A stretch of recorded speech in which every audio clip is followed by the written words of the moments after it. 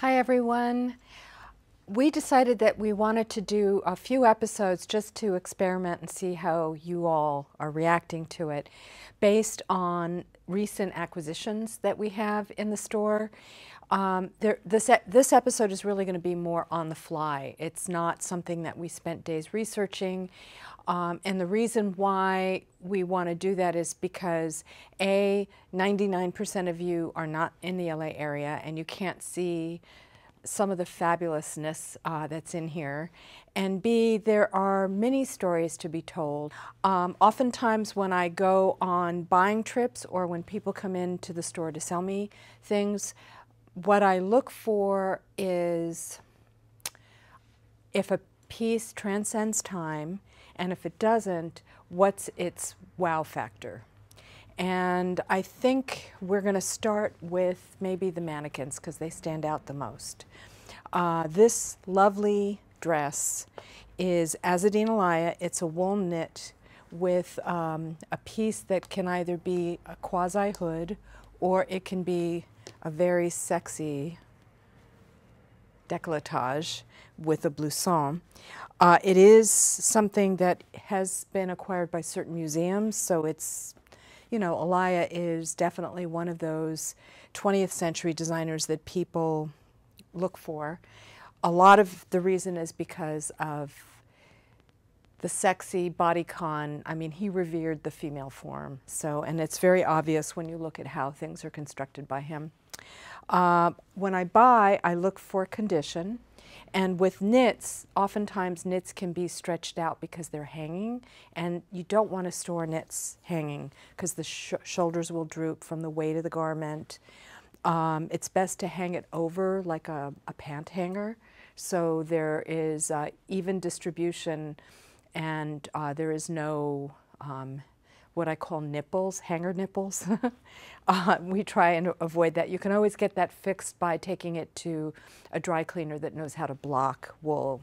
So this piece is in excellent condition, so I was thrilled to find it. And then on this dress form, we're not quite sure who the designer is. It's a good designer.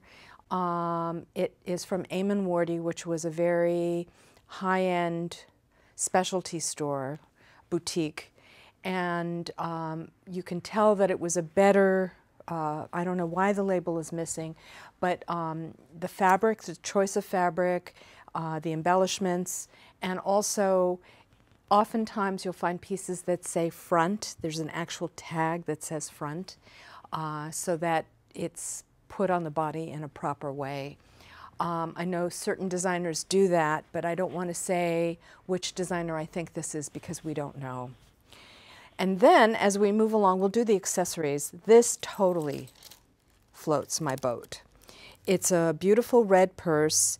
The condition is not excellent. The edges are a bit on the worn side, but let's see if I can do this gracefully. There's a lever on this side, and when you do that, it opens up to what looks like a book.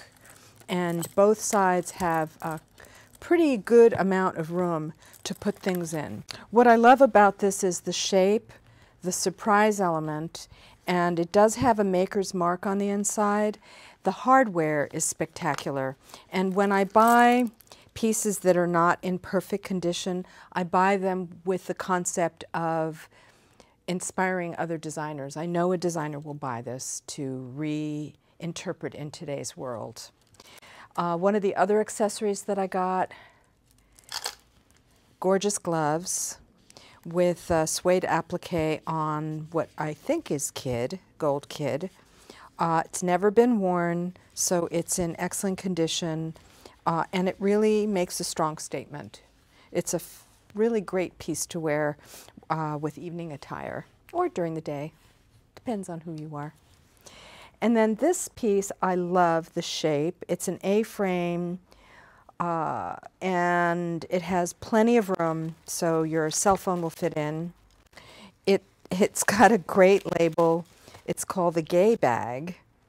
It's a gay bag, but what is great about this is a wonderful inspirational piece for people who want to upcycle or repurpose. This is like fake fur with cotton trim border, and then what looks like broken bits of jewelry, mostly plastic. So you can find a lot of these bits and pieces at flea markets and create your own personal purse. Won't have the fabulous label on the inside, but anyway, so these are 3 items that I wanted to share with you. And then hanging, I'm going to start from this side. This romantic silk chiffon with lace ruffle, great décolletage, never worn, so no perspiration stains, is Chanel. And it has an I. Magnin label, so it's from the 1980s. And double row of lace. You have to see this on to really get the full impact of how beautiful and sexy this is. That's the other reason why we wanted to do these. It's different when I'm holding a garment and moving it than for you to see this on the website.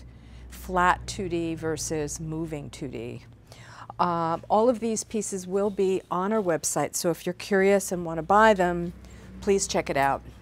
Now, we did an episode on the 80s does 40s, and I don't think we can get a better example. This is a Donna Karan black label. The work on this is soutache, some people call it bonaz, with gold stud work, and it is definitely Hollywood glamour from the 40s. Excellent condition, great detail. Oh, and I should mention that it's a lightweight wool crepe, so it's a weight that works well in all climates.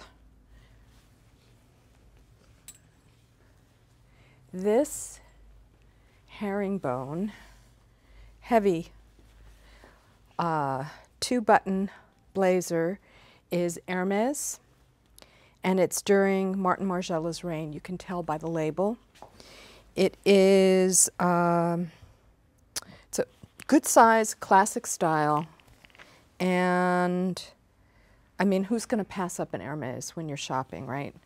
The lining is the horse-drawn carriage, beautiful finishing, which you would expect, you know, silk piping around the edges, and love this. Now, for those of you that are still appreciating and loving the identity of disco and Studio 54, the satin positive negative jumpsuit is fun and fabulous. It's in great condition. And, you know, for me, it's about the silhouette, it's about the style, and it's about the condition. So all of these items fall into too fabulous to pass up. Now, we want to get something for everyone in the store. And when I lived in San Francisco, Jessica McClintock was the bee's knees. Her label, Gunny Sacks, is loved to this very day and is sought out by many people who have the personality of wanting to wear romantic, the prints, the actual silhouette, and it's got this great lace-up bodice. And once again, excellent condition and just adorable. I mean, I probably wore this when I was in my early 20s. One of the things that floats my boat always is ethnic attire. And part of it is because of the work that's put in, the spirit that people put into. This kaftan is probably from Turkey because of the embroidery. It's on a moire file. You can see like a watermark pattern, which is from the weave. It's not a print. And all of this work, all of this embroidery is hand done. It's tambour stitch, which is a chain stitch. It's metallic for the most part. And channel your inner sultan wearing this piece.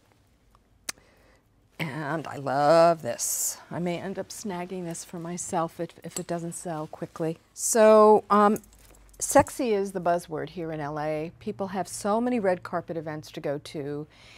And this beautiful gown is by Jean-Louis Scherer, who was pretty big in the 70s and 80s. He's not a name that a lot of people are familiar with.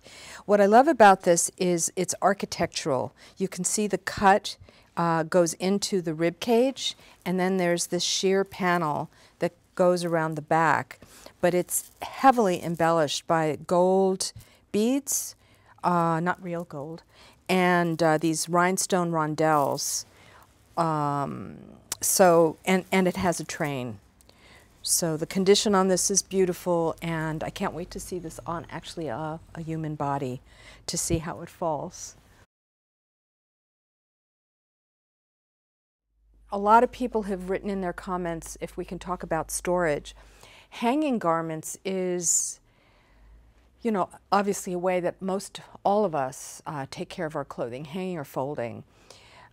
If you are unsure, you want to think about the weight of the garment and how that will impact the shoulders and the body of the garment if it's hanging. So for example, if an item is beaded, you don't want to hang it. You want to store it flat. I mentioned knitwear, you want to fold or store flat. The other thing is, you know, the enemies are the weight of the garment. Light can cause fading and shattering. It accelerates the destruction of natural fibers. And I would also say dust is an enemy of clothing. So if you have unbleached sheets that you're not using on your beds, those are a great way to store items flat. Bleach is a major enemy. It continuously breaks down the fiber. So avoid using bleach in your cleansing process at all costs. I mean, we can get into more detail of conservation and maintaining your clothes, but that's it for now. And we look forward to seeing you for our next full episode. So that's it for now. Thanks so much. Bye.